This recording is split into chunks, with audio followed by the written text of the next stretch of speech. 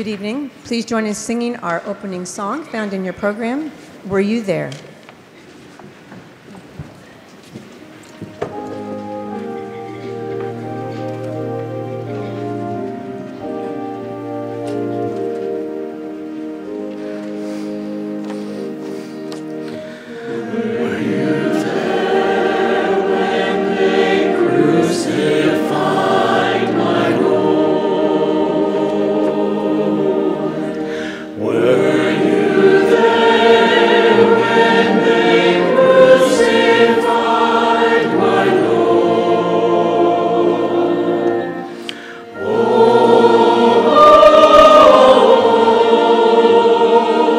Sometimes it causes me to tremble, tremble, tremble.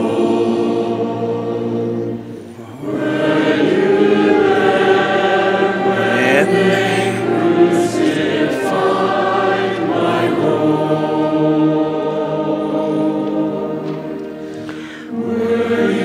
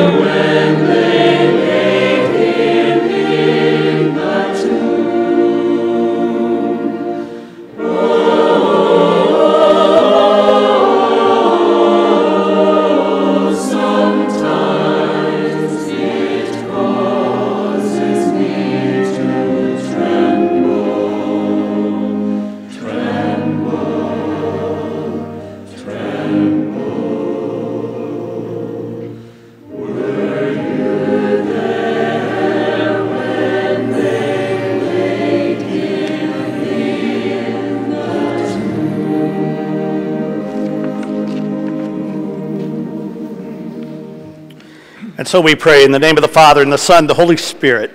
Amen. The Lord be with you. We bow our heads in prayer.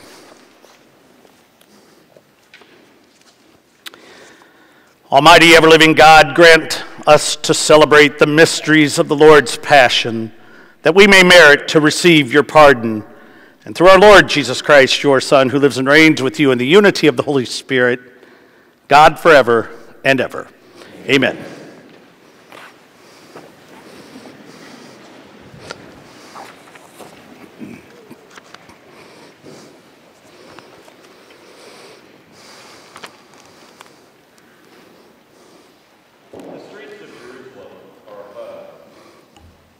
The streets of Jerusalem are abuzz with thousands of pilgrims and tourists present for the high holy days of Passover.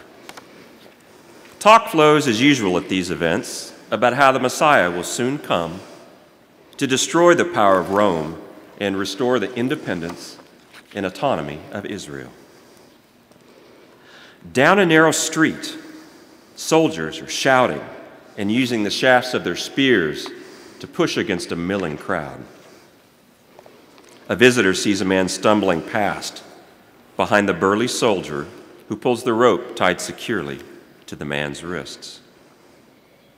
Another carries the rough but slotted piece of timber which everyone knows will be used for a deadly purpose. They file through the massive gates of the ancient city and come to an ominous-looking hill. the scene of many brutal executions for those who have earned the wrath of Rome. It was a slow and painful death, a public death, meant to be a warning to those who dare oppose the authority of Caesar. Already 2 unfortunate men hang stripped, stretched, tied, and nailed to the crossbars. Another post stands ready for its victim to complete the trio. A mallet drives the spike through the left wrist of Jesus and then his right. Amazingly, no sound escapes his lips. The crossbar is hoisted and drops into the matching slot of the upright post. Jesus dangles in pain as his feet are aligned together, and another spike goes through both. Pinned to the post now, red blood drips from his crown of thorns, and pain surges through his extremities. Looking down at those who put him there, his eyes still clear and knowing, speak 2 messages, one of pain and the other of love. And he prays aloud, "Father, forgive them. They know not what they do."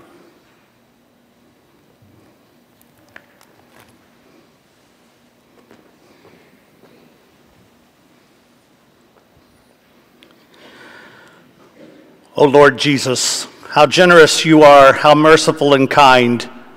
You who have been scourged, spit upon, crowned with thorns, nailed to the cross, and who now are dying in agony. You look down from your cross at those who put you there, including us by our sins, and yet you pray for us. Father, forgive them. Your prayer extends through time and intercedes for us. You prayed that the Father will forgive us for our neglect of the people in our lives, for our lack of compassion, for our lack of forgiveness of others, for our sins against our neighbor, whereby we crucify you once more on the cruel cross of Calvary. O Lord, we do not realize your perfect love for us and the perfect love of your Father. If we knew of his love, how could we sin? If we knew the pain and rejection you feel in our sins, how could we ever go against you? Even though you have told us again and again, we fail to realize that it is you whom we hurt and neglect when we hurt and neglect our neighbor. O Jesus, forgive us. We know not what we do.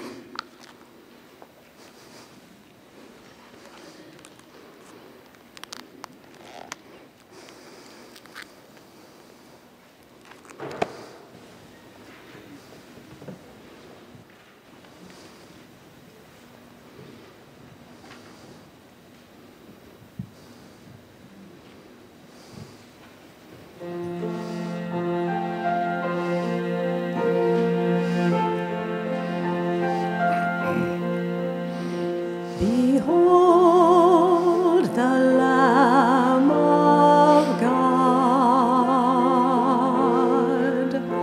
Behold the Lamb of God, who carries our burdens, who knows our pain, who bears the sins of the world. Behold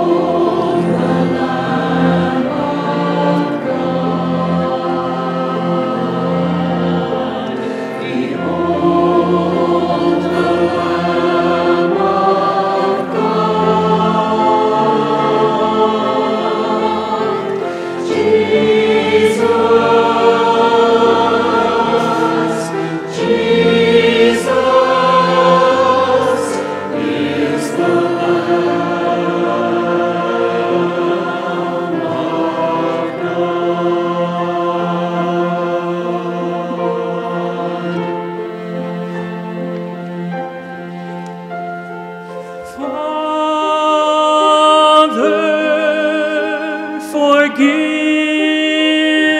them.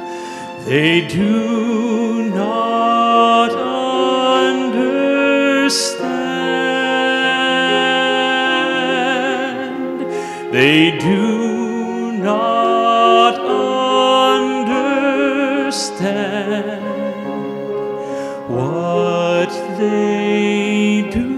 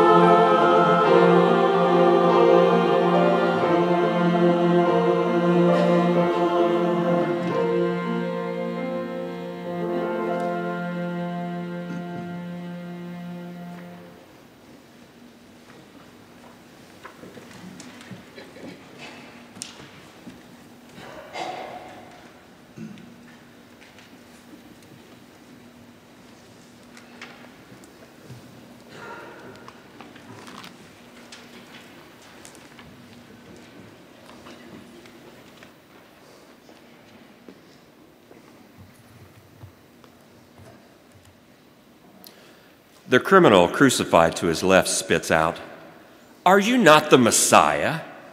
Then save yourself and us as well." The one to his right rebukes the partner. "Have you no fear of God? For you are subject to the same condemnation. And indeed, we have been condemned justly, for the sentence we received corresponds to our crimes. But this man has done nothing wrong." Then in a halting voice, the words come forth, "Jesus, remember me when you come into your kingdom." And the Lord replies, "Amen, I say to you, this very day you will be with me in paradise."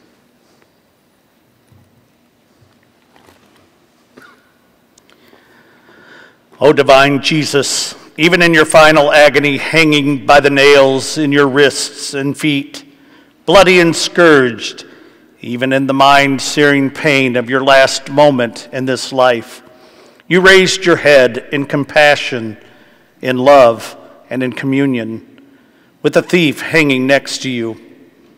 He also suffers greatly, but he sees his guilt and he sees your innocence. He believes in you, even though most of your closest followers have now fled in doubt and fear. He asks you to remember him when you come into your kingdom, and with your gentleness and with your love, you look into his eyes and give him what he needs most in his final agony. You give him hope. Oh, Jesus, look upon us with the same compassion you had for the good thief.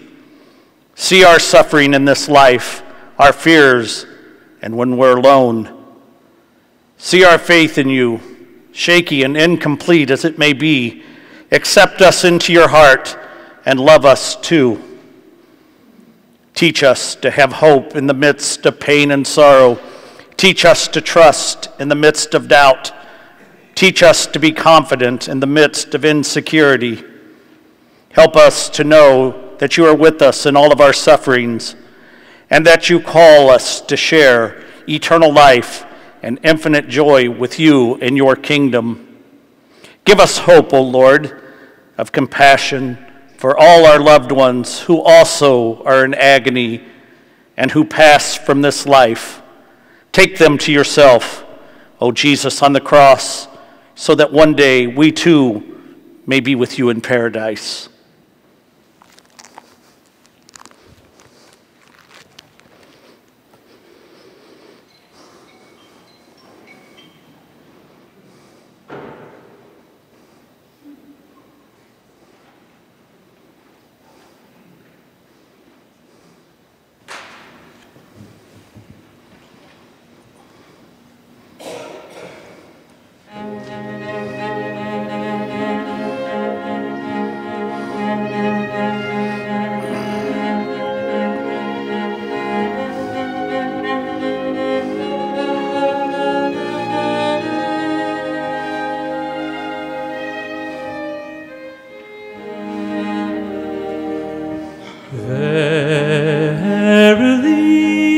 Verily, thou shalt be this day with me in paradise. Verily, thou shalt be this day with me in paradise. Amen, amen, this I tell thee. Amen, amen, this I tell thee. Verily, thou shalt be this day with me in paradise. Hear me, O Lord, do thou remember me when thou comest into thy kingdom, when thou comest into thy kingdom. Lord, ere thou do thou remember me, do thou remember me. Hear me, O Lord, do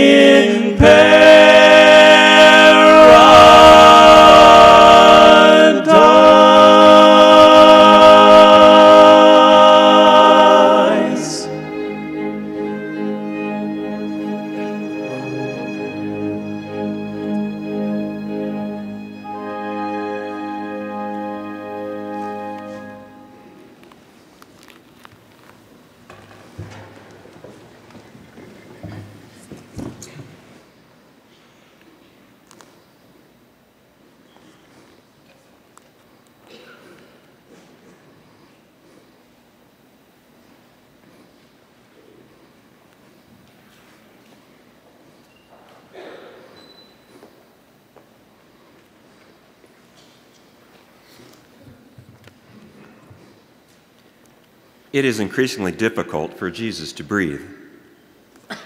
He tried to push himself up with his legs and lean back for a breath of air to relieve his burning lungs, but the pain from the thorns, driven deep into his head, seemed to concentrate at a point right behind his eyes. Every movement of his head is an agony. He sags back down and gazes at all who have come to support him in this, his final hour, all four of them. One, his mother. Next to her, his mother's sister, a woman of Magdala, and one, only one, of his 12 disciples. He looks at his disciple and then to his mother and says, "Woman, behold your son." And to each of us, he says, "Behold your mother."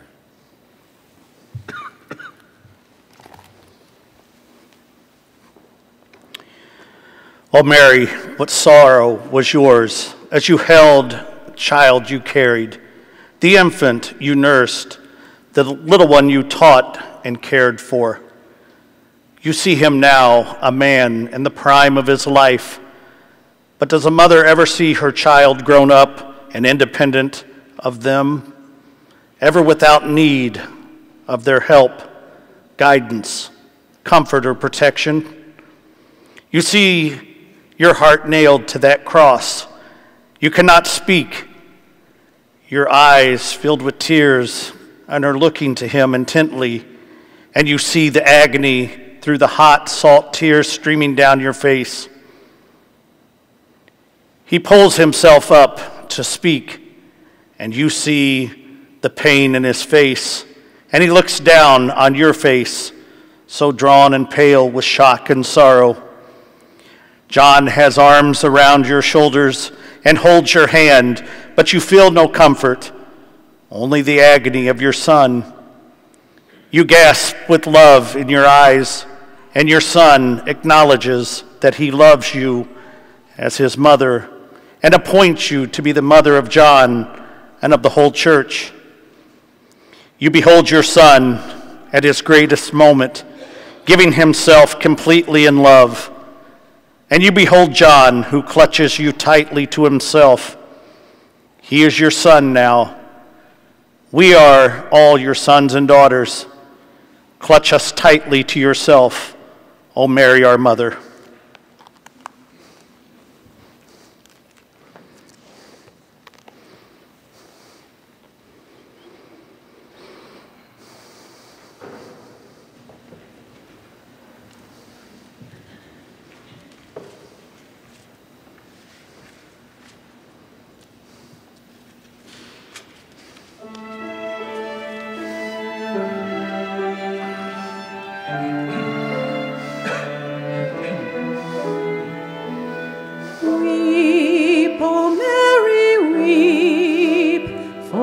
Son shall take his cross.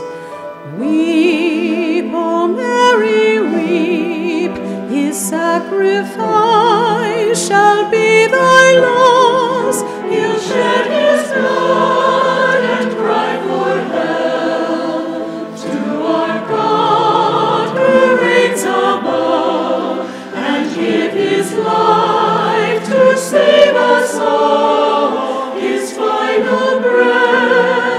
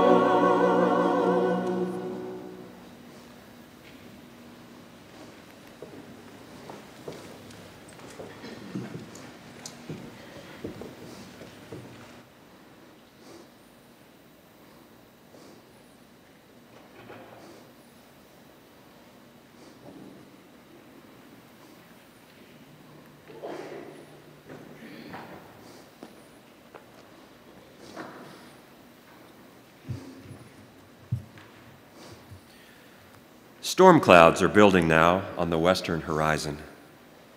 A cool breeze stirs a dust eddy through the milling mob below. Though soon there will be rain, the crowd seems to be in a festive mood. After all, at sundown, it will be Passover holiday. A man in the group somewhere to your right yells out in a laughing way, "Well, you saved yourself. Now, why don't you save us?" They don't understand. His heart aches that he has failed them. He tried. They turn away. They simply turn away.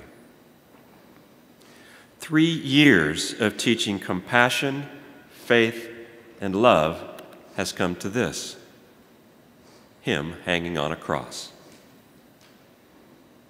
He showed them the way, and they turned their backs. He is devastated with rejection of his ministry, and the hollowness of it all grips his very soul. And he cries out, my God, why have you forsaken me?"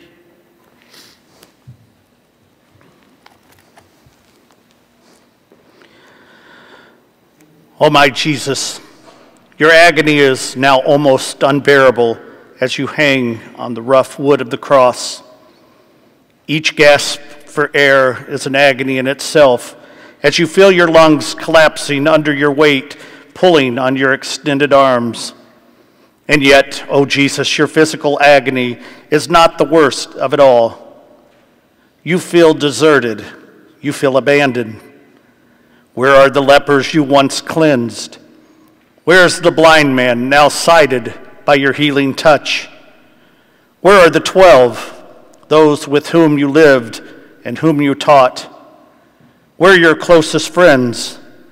Where are the crowds who acclaimed you Son of David and laid down palm branches before you?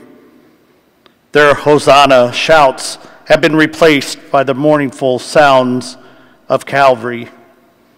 Only your mother and your beloved disciple and the women are there to let you know that they share in your pain. You pray the psalm you learned as a child, and it is fulfilled in you. My God, why have you forsaken me? You endure the pain, loneliness, and agony of every person who would ever live. You consecrate their suffering and ours as well. You consecrate them and offer them to God, who seems to have abandoned you. And yet you know that he is really not far off, only hidden. Your knowledge of his love, and for us, all sustain you.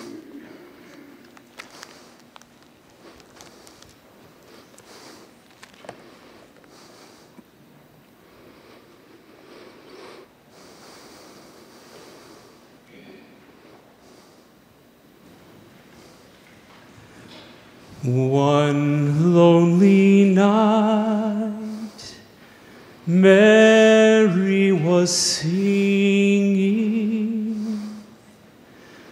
One lonely night long ago. One lonely night, no bells were ringing. One lonely night long ago.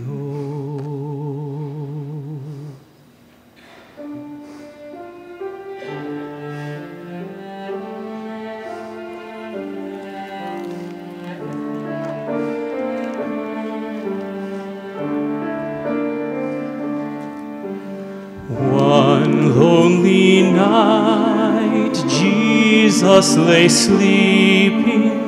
One lonely night long ago. One lonely night, Joseph stood weeping. One lonely night long ago.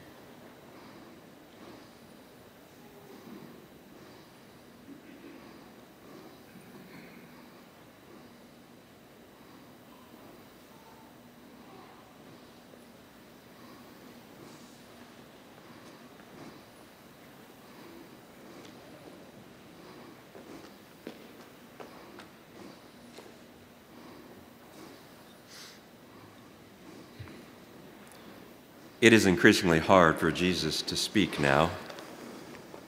His tongue is swollen and has lost all feeling. It seems not even to be part of him. His lips are raw and blistered. His mouth tastes only of dust and ash. His throat is parched. He aches for water, but there is a deeper ache. Rather, he yearns for the souls of each one of us, to forgive us, to take us to himself. He has prayed his Father's will and not his own be done. He longs to send the Spirit to us to complete his work, but his mouth is so dry that the only thing he can say is, "I thirst."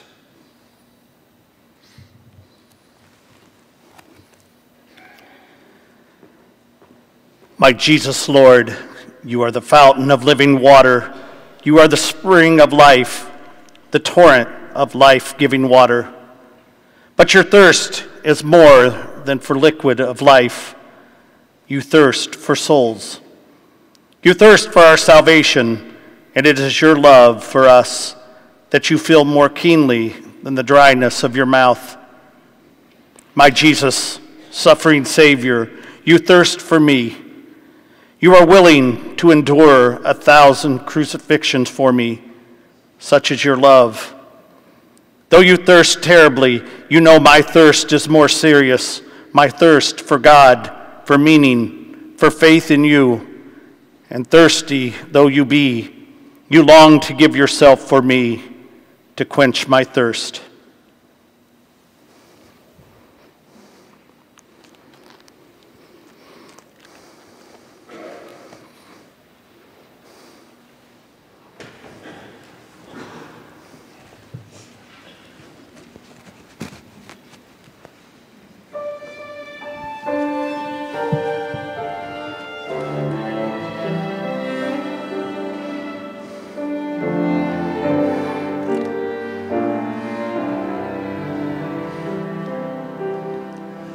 Between the earth and blackened sky, suspended on a cross to die, the Savior bows his head and cries, "I thirst."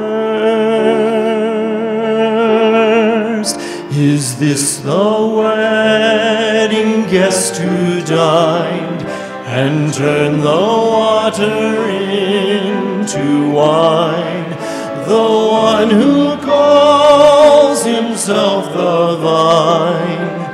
I thirst. I thirst, he cries upon the tree. I thirst, he cries in agony. He shares the cup the night before, and now he is the drink that's poured. I thirst.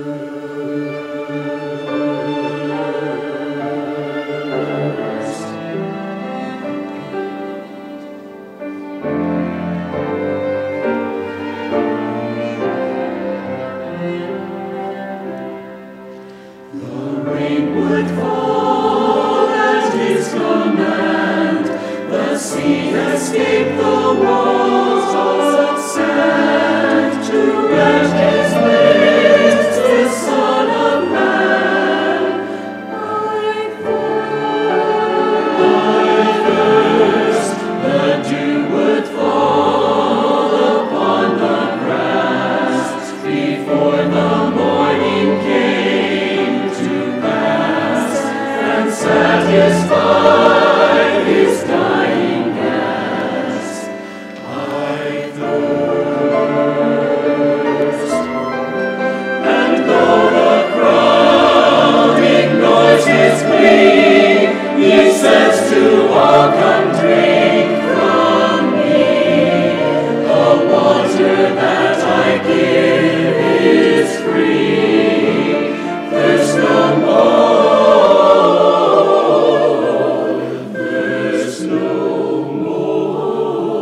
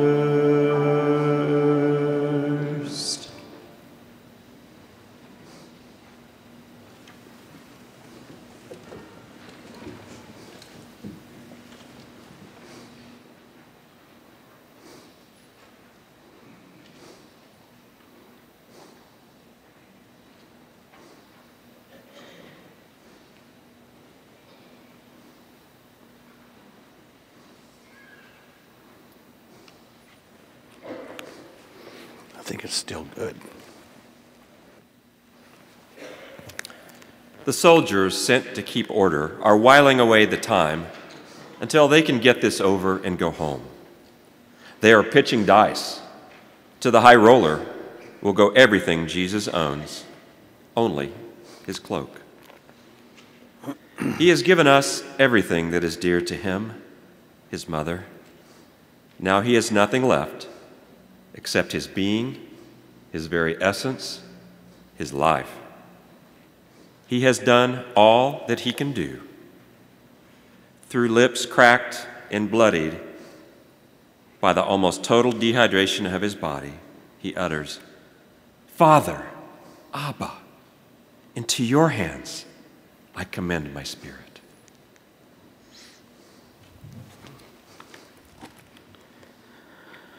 O divine Jesus, you speak your Father's name.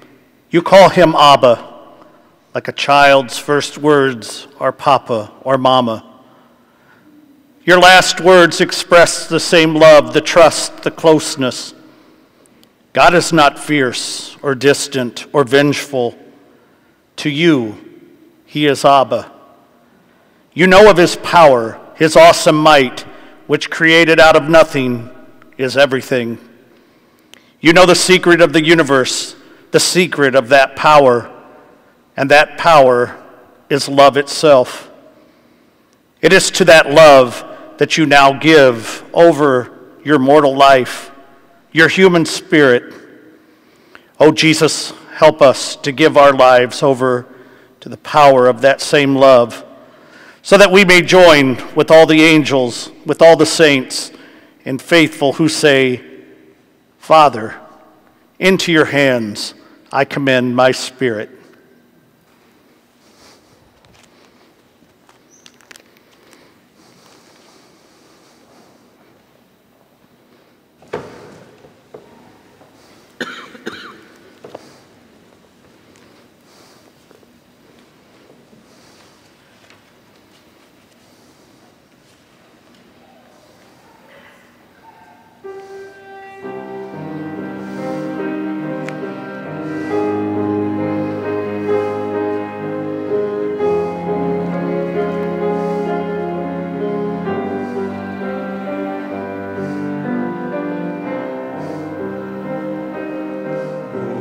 Sacred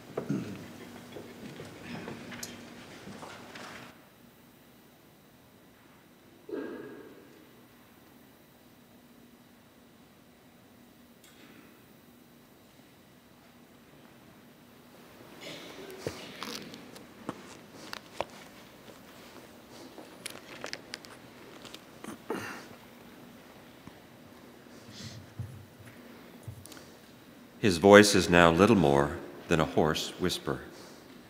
His sight is gone.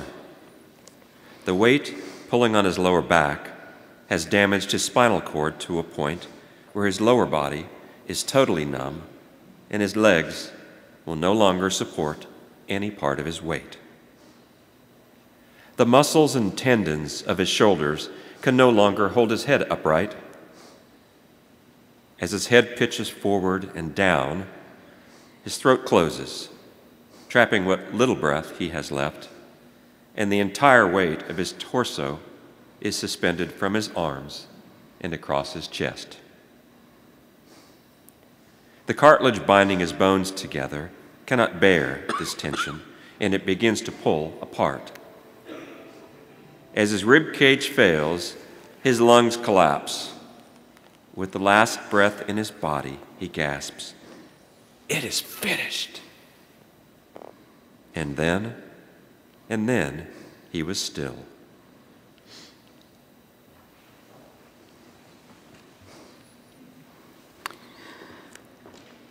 It is complete now, Lord Jesus. The task you were sent to do, your mission is over. Your suffering done. You bow your head in death. You have lived your life and paid the price, and now your work is done. But not for your mother.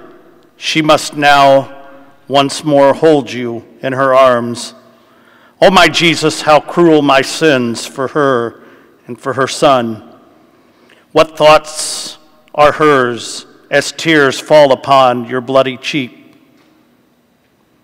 A sword is piercing her now in her heart, and she must say goodbye. But her work is not finished yet. Neither is ours. It has only begun. Your mission we take up, of bringing all the nations the good news of your redeeming love, your Son, Jesus Christ. And you have spoken words of life and love. May we become your words to all. May we your body be. May your last words become our first. Use us to do your work. Fill your world with love, O Lord, and through the caring of our lives. And when our work is done, take us to yourself, where there will be no more sorrow, no more pain, no more death.